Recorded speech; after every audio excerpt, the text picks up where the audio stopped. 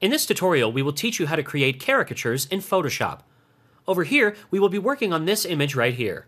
First of all, we will pick up the lasso tool and create a selection of the main object that we will be working on. With that done, let's copy the selection onto a new layer and open up the liquify filter.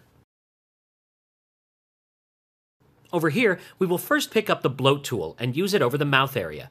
This is to make that area a bit more prominent. Over here, we will be basically focusing on the mouth, nose, and the hair. We will be touching up the other parts of the face as well, but our main focus will be on these areas.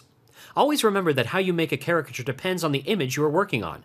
So let's make the mouth and nose a bit more prominent with the bloat tool first. With that done, we will pick up the forward wrap tool and apply it to change the overall face structure. The idea is to make a V-shaped face, so towards the mouth, the face would be a bit inwards. Let's stretch the chin area a bit over here as well. Now let's work on the hair. Over here, we will stretch the hair till the end of the canvas, like so. You can add a few touch-ups according to your image as well. Now we will work on the background.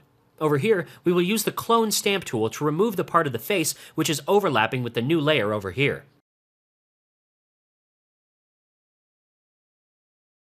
With that done, we have applied the Gaussian blur effect on the background, using 46.9 for the blur. With that done, we will apply the cutout filter on the main object layer, with number of levels set to 7, edge simplicity set to 0, and edge fidelity set to 2.